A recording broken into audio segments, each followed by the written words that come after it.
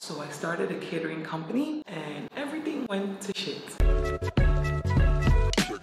What's up guys? Welcome back to another sit down video. If this is your first time tuning in, please don't forget to hit the subscribe button down below to subscribe to more juicy content from more. So for this video, I want to make sure that you guys have all the information for you to make sure you don't make the same mistakes I made and the things you should avoid when starting a business. So get your notepads and your pens and let's get started. Now, story time. The first thing you need to know is I started my catering company in January of 2019. I'll give you the backstory on everything that happened, why I wanted to start the business in the first place, and what made me eventually put a pause on that. Now, before I even decided to even start a catering company, the first thing I loved about my niche was I loved branding. Or the first thing I loved about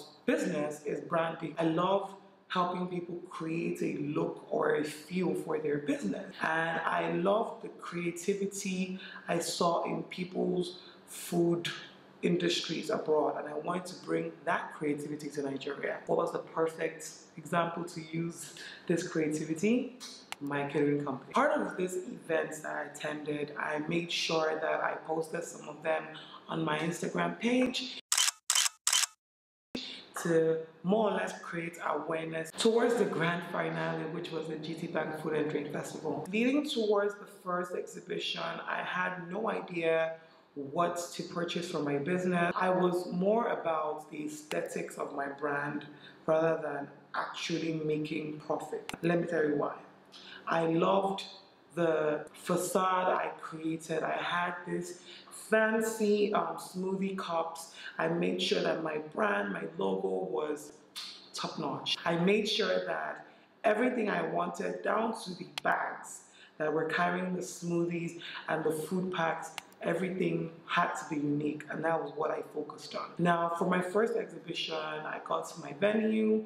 I hadn't tested most of my materials before. Some of the materials I bought personally was like a blender, cutlery, my cups, my plates. Things that I borrowed from my mom's kitchen were an oven or a microwave or an oven. I borrowed her grill, I borrowed some appliances, and I did not test them up until my first exhibition. And imagine my surprise when you tell people you're making smoothies and your blender doesn't work. So I had to convert it into fruits in a cup. So I'd already diced the fruits. All I had to do was blend it and put it in a cup. But because my blender wasn't working, I had to get creative, which was me going to convert my smoothies into fruits in a cup and pouring whipped cream at the top, which ended up being the best seller. I actually sold out. My point is, I did not test my equipment for my first show, and that sort of made me derail from how much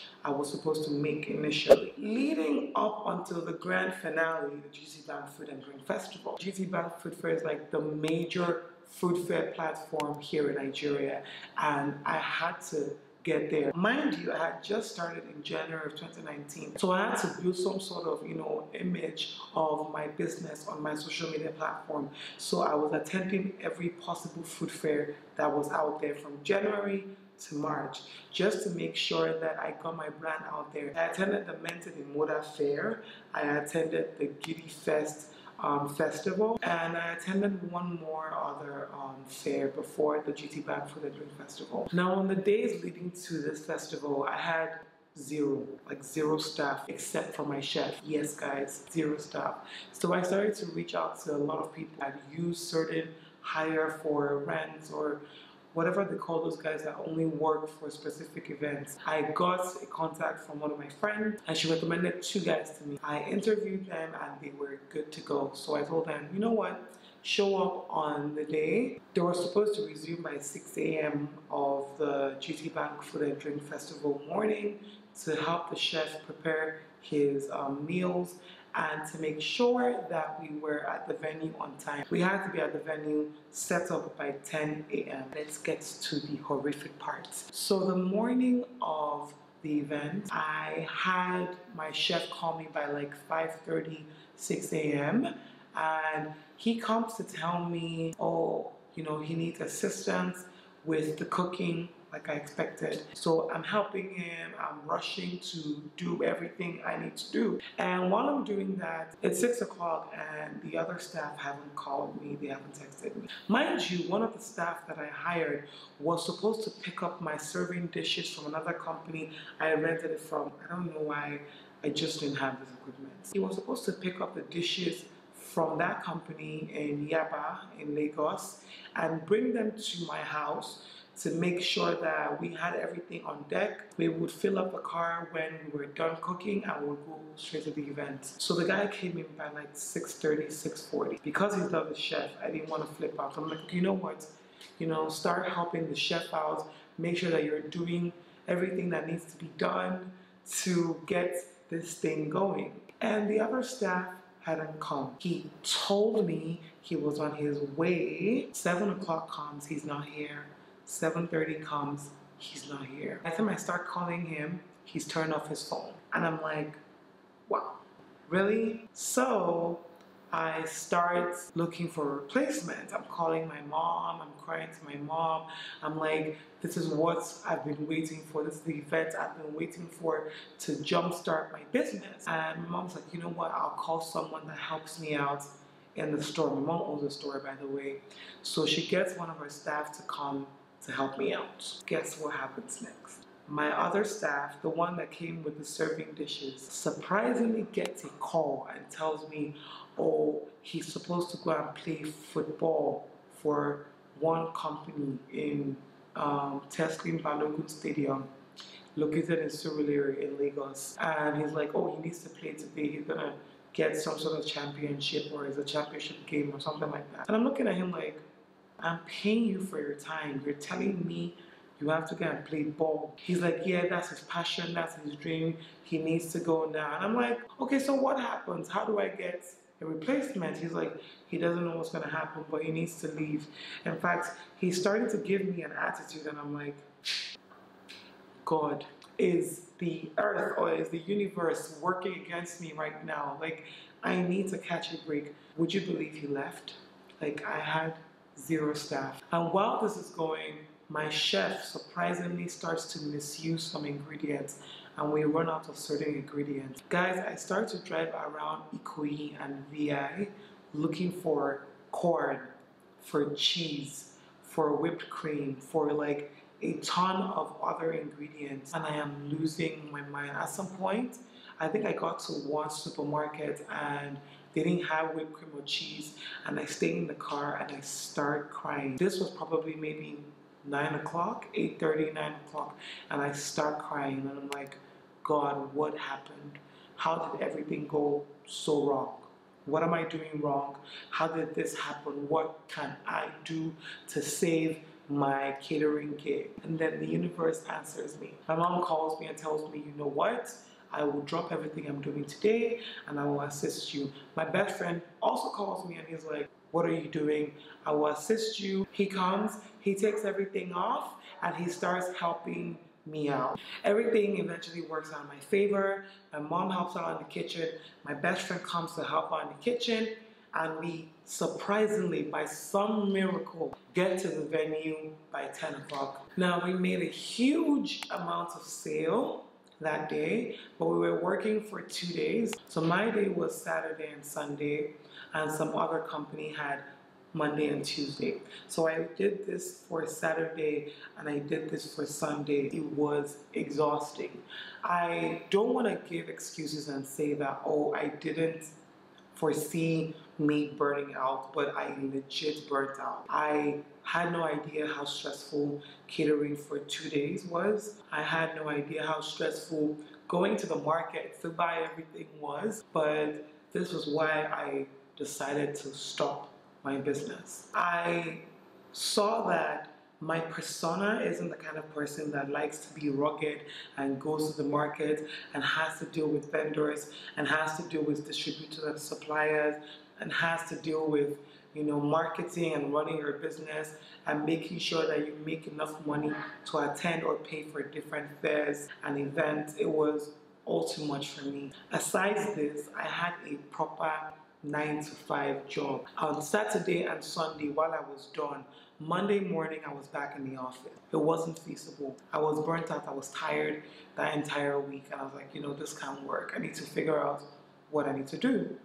And I was like, let me take a break on this biggest mistake. I ended up not going back into catering because of that mental stress of what's going to happen when my staff bail on me and what's going to happen when I cannot meet up with clients or meet up with deadlines. Now on to the second part of the video, which is things not to do with starting a business. The first thing I'll tell you, based off my experience, is to not start a business without the right team. So for my business, I felt like I probably selected the right chef, but not the right waiters. I did not choose people that I could trust or I could depend on, and that in the long run made me feel like I couldn't handle that business. Basically, I didn't have a proper structure for hiring the right waiters and the right, people to help me out in my business. So if you are starting a business,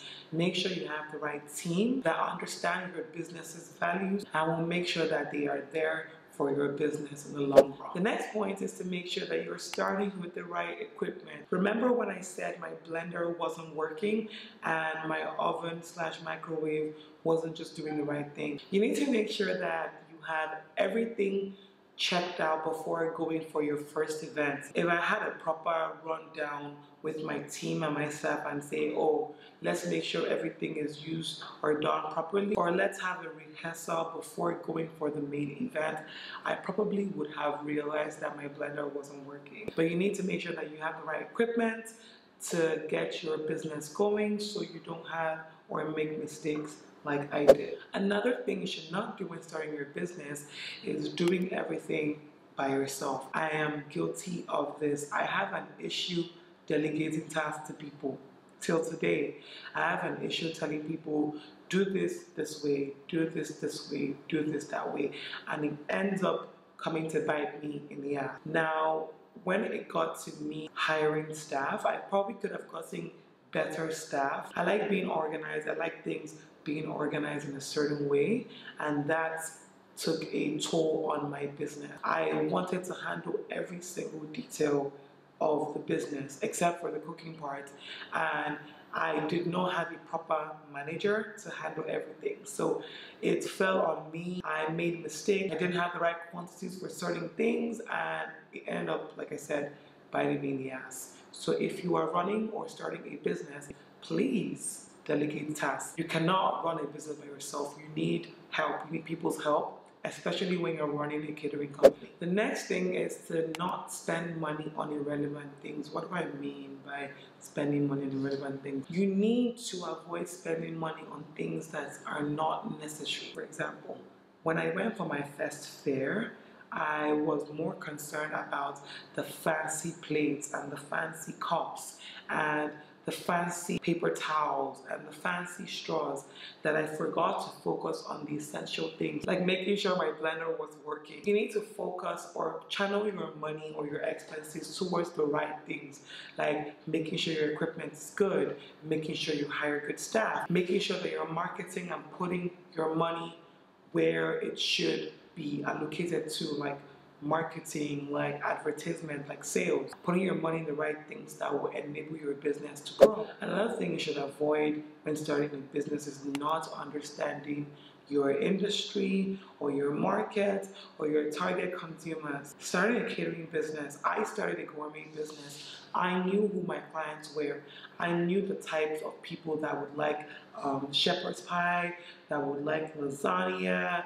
I knew the kind of market or the kind of clientele that would like hot dogs, mini burgers, basically stuff that are easy to eat. I knew who my clientele were, but if you don't know who your clientele are and you're making basic food or you're making the wrong food for the right crowd, you're gonna have issues. For example, if you watch Gilmore Girls, there was an episode where Suki was talking about making food for a kid's party, and she was making proper bougie meals or gourmet food for kids. You cannot make lasagna or make fusilli or pasta or stuff like that for kids. Kids like things like mini burgers, like fries, like hot dogs. So you need to make sure that you understand the market you're trying to sell the food or the goods to. Now, the next thing you should not do or avoid when starting a business, do not spend money from your business. Do not spend your profit and be like, okay, I got money now, I gotta blow it here, here, here. No, I am a victim of this. The moment I make money, I wipe it out. So avoid spending your business's money for personal reasons. And the last thing to avoid when starting a business, do not get financial aid too early. What do I mean by this? Now, for some of the businesses I've started, I had people or agencies or companies reach out to me and say, oh, I like your brand. Would you be open to collecting a certain amount from us to grow your business or grow your brand? Any business owner will probably hop on that. The one thing you don't want to do is get money from these guys and then you're paying back the loan and you're not seeing your revenue, your profits. Instead, the little revenue or little profit that you're making from starting that business is going to that company. So you're not going to make money. It doesn't make any sense. Don't be too quick to get credit from these companies. Make sure that you've built your brand to a certain level, or at least have some sort of expertise to understand how to run your business before collecting credit from those companies. My takeaway for this video is for you to understand that for my catering business, I wasn't consistent with my business. I wasn't reaching out to clients for deals or for gigs. I wasn't consistent with my staff. I think I've even lost my chef's phone number. But I wasn't consistent with my staff. I wasn't consistent with anything. And that took a toll on my business. Before I knew it, I couldn't go back. Although some people are telling me that, look, you can actually pick up from where you left off, but it's a lot of work. I don't want to go into something and be in between and not figuring out what I'm going to do next. I need to find out what the next thing is. There's my story, guys. I hope it's enlightened or help someone out there. If you have any comments on this or any ideas about other things you can avoid when starting a business, leave a comment down below or send me an email letting me know what you think and I will definitely respond. Until then, don't forget to hit the subscribe button, join the community, and keep watching. Bye, guys.